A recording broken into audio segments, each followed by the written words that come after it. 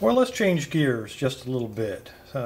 Most of the previous videos had to do with exclusively padlocks, but now I've decided to dig into my Euro cylinder box just a little bit, and we'll start in mid-range, I guess. This is a Sabre 5-pin pin cylinder. As you see, it has a Y keyway.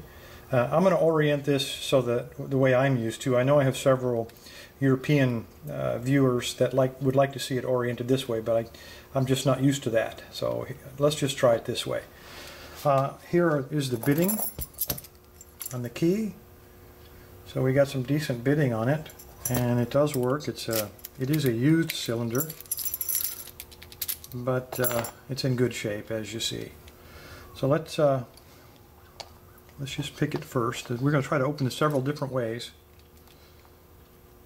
And I'm just going to use a nice fat tension wrench in the bottom because I really don't need all the extra room, and this just gives me a lot of confidence it's just not going to fall out. Okay, first I'd just like to pick it. Now there's one security pin, as I recall, in here. We might get lucky and find it, and then again it might not be until the last one. So I'm not really looking for the false set here, and I think I just got it by accident.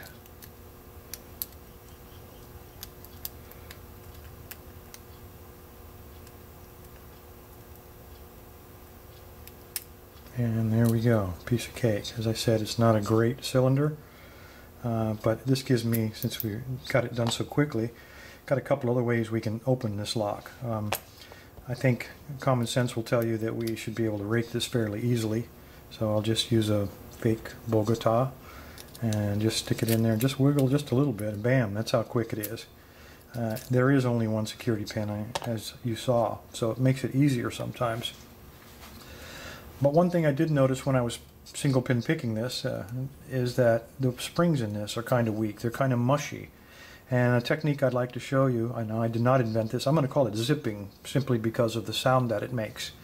We're just going to put our pick in, we're going to push it to the top of the keyway, and we're going to zip, we're going to pull out very quickly, and we're going to let the kinetics of the pick striking the pins basically bump it into place. Very light tension, and this is absolutely critical. If you put too much tension, one of the pins will bind and none of the other ones can rise above the shear line. So very light tension, and we'll just zip it. If it doesn't work, hold your tension and then try it a couple more times, because sometimes, as you see, the first one sets most of the pins, where the second or even the third try gets the rest of them. There we go. So that one took 3 tries. So just one more trick to put into your bag there. When you find a lock that has, even with 1 or 2 security pins, if it feels like it's really mushy when you single pin pick it, which would indicate that the pins are pretty old, as they are in this used lock, they've lost some of their tension, you might be able to use that zipping technique to get in very quickly, as you saw. Anyway, thanks for your time, and everybody be safe and stay legal.